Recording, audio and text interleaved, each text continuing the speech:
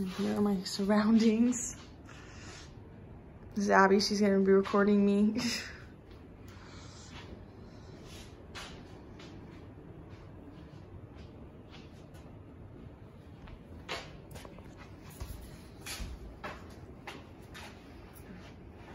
Getting new clothing can be super fun and exciting, but many people don't know where their clothing is coming from. There are multiple steps in the process of making clothing items and getting them to the market for consumers. Not many people realize that this process is a strong contributor to the pollution in our planet. Today I will be talking to you about the struggles of fast fashion and the effects it has on our environment. First, let me tell you a little bit about what fast fashion actually is. Fast fashion is the process of designing, manufacturing, and marketing high volumes of clothing. So in other words, lower quality materials are being put together to create garment fashion trends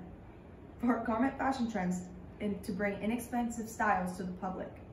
Companies have been creating clothing that looks similar to runway designs, but in a quicker, cheaper way to allow the public to wear the trend while it's still popular. The production of fast fashion slowly began in the 1960s. Young people used clothing as an expression and would create their own clothing.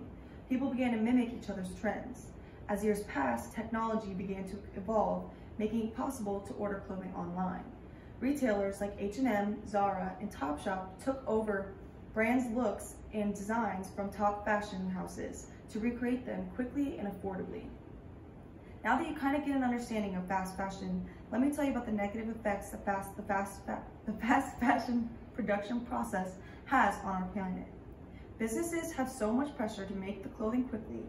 A quote from the article, "What is Fast Fashion?" stated, "The constant speed and demand means there is also increasing stress on our other environmental concerns, such as land clearing, biodiversity, and soil quality. The processing of leather also impacts the environment, with 300 kilograms of chemicals being added to every 900 kilograms of animals' hides tanned." Due to clothes being made quickly, it also means consumers dispose their clothes because they're no longer in style. This causes a huge amount of textile waste. Production is done in factories. Garment workers work in dangerous environments for very low wages. They are surrounded by toxic chemicals all day, and these chemicals could impact their health. Not only is fast fashion hurting the environment and people, it also hurts animals. Toxic dyes are released in waterways and ingested by ocean life. What is fast fashion stated? Numerous scandals reveal that real fur, including cat and dog fur, is often being passed as faux fur to unknowing shoppers. Now that you understand some of the harmful effects fast fashion has on our planet, you may be thinking, what can I do? First is buy less. You may be thinking, oh, these cute jackets, I need them all. But you really don't need that extra jacket.